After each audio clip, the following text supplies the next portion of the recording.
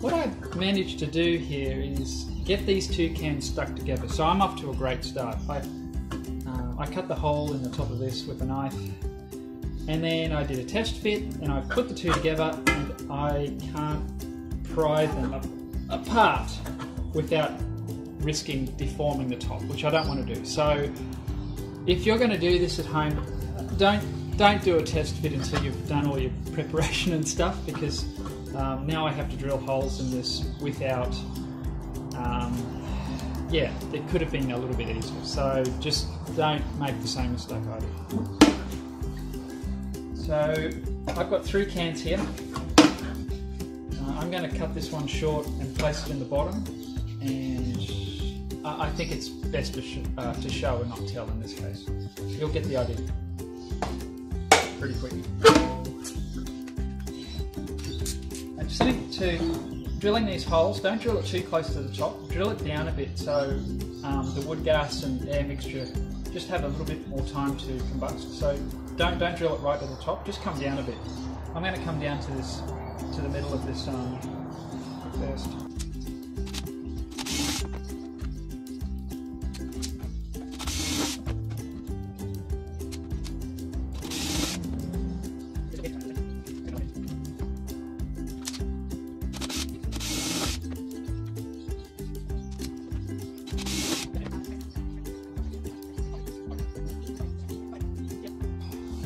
We found a donor for the beetroot. Life is good.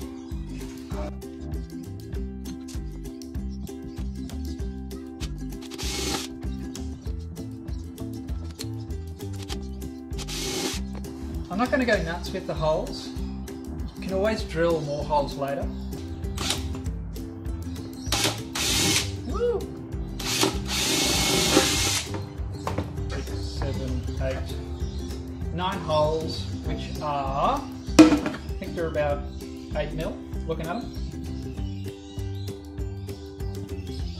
Yeah. Let's move up to the step drill. I'm metric, baby. Don't hate me for it. Woo! Alright, now, for repeatability's sake, I'm going to mark the step drill .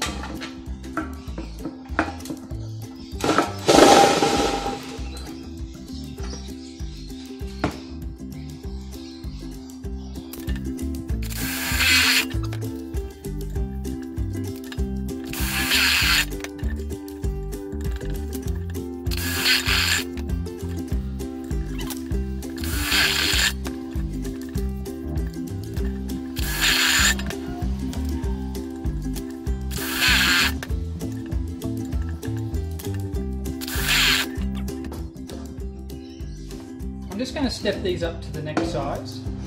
One of them there I stuffed up and just went a little bit too deep, so we'll make them all the same.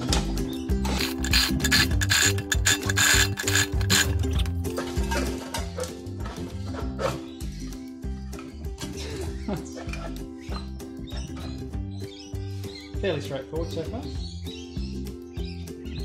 We'll hopefully get good draw through those larger holes and these little holes at the top. Have a mixture of wood gas and oxygen. Now we need some holes in the outside of this now for it to be able to draw air through. And make it maybe a little bit less sensitive to wind. I'm going to keep those holes smallish, but lots of them. Yeah. Yep. So let's go back.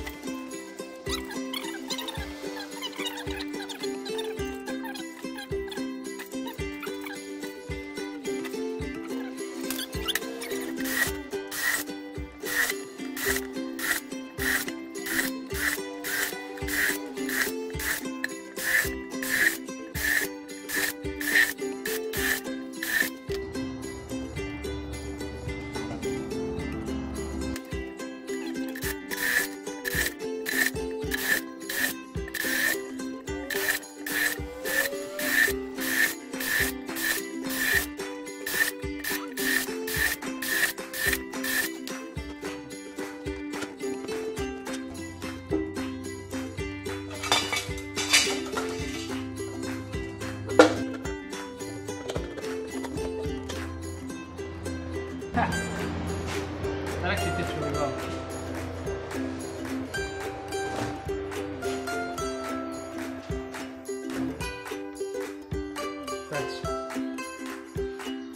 I think that's pretty good.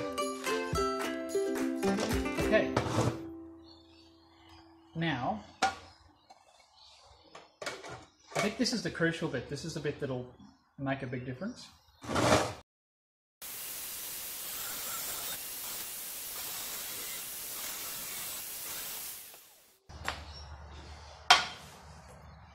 That was freaking scary.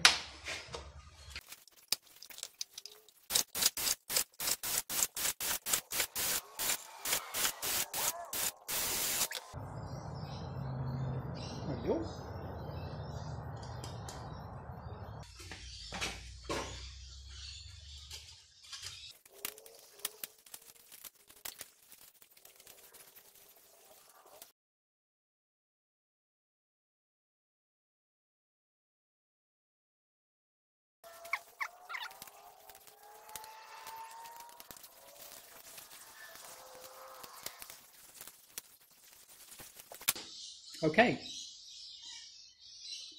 now this little piece is to go down the very bottom, and the nuts are going to sit on top of that and allow the draw that's going to happen on the outside of the tin is going to pull the wood gas and stuff down out through those larger holes in the inner can, and we're going to create a nice, I guess you call it secondary burn, a bit of a flare at the top, which is just yeah, so it's just going to drop straight down to the bottom. Just like that.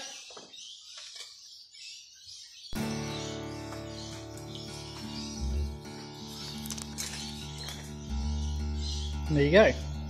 So now we have a space at the bottom. This puppy is ready to fill with nuts and set on fire.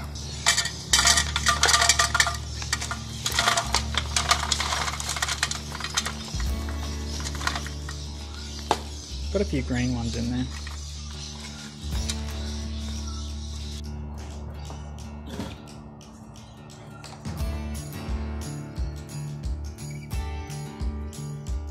This is just methylated spirits.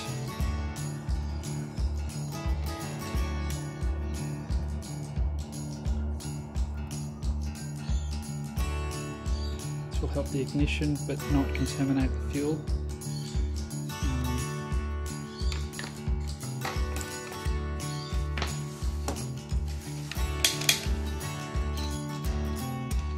Oh, and some of it touched the cut on my thumb. Okay.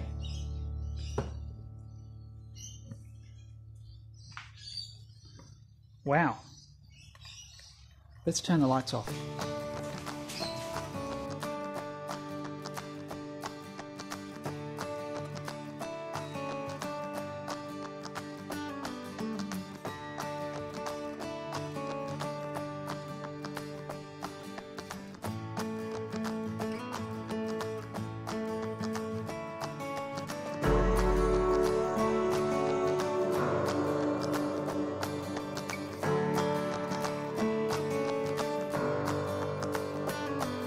That palm oil now is just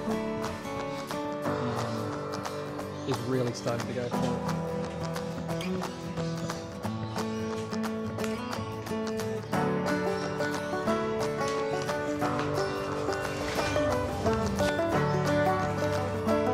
Now let's boil some water. I'm just going to put this cage on top. That's good. Cup here, and 2 cups of water in this spoon, and see how long it takes to boil.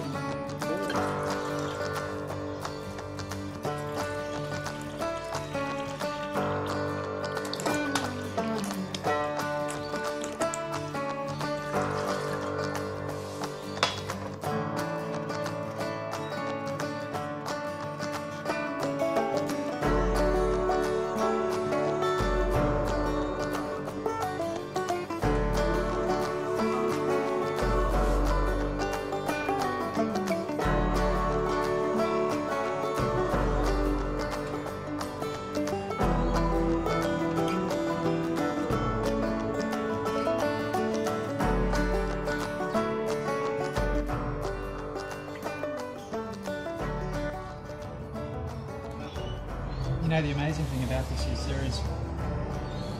there is practically no odour at all coming from the stove. There's no smoke. Yeah, it's an extremely clean combustion.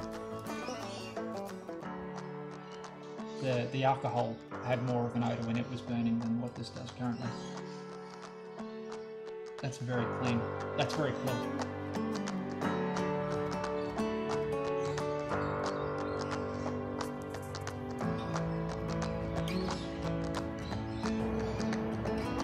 So it's been 9 minutes now since I've put the billy on top, and we have steam. Let's turn the light on.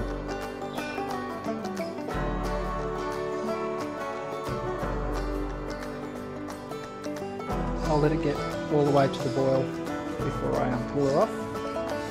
And I'll take that cage off and we'll have a look down inside it. So that works out nearly 10 minutes exactly.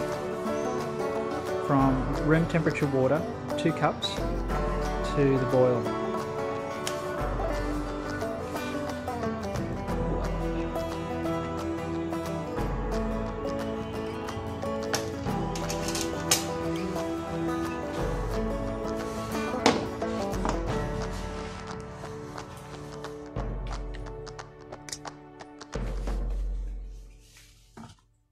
Let's pull that off.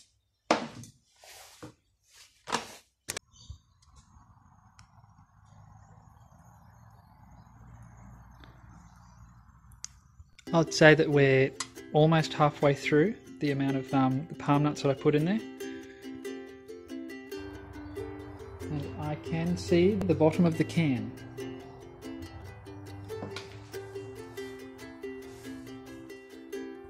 Which is really even all the more impressive, the fact that everything's reduced right down and the flame has stayed really consistent. It's quite impressive. I really want it to hurry up and go out so I can go and have a cup of tea.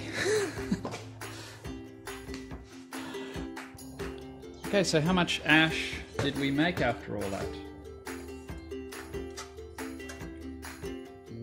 Let's check this out.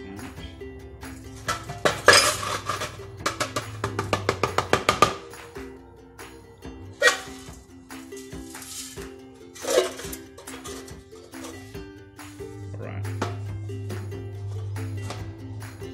So there you go. Surprise, surprise, the rock didn't burn.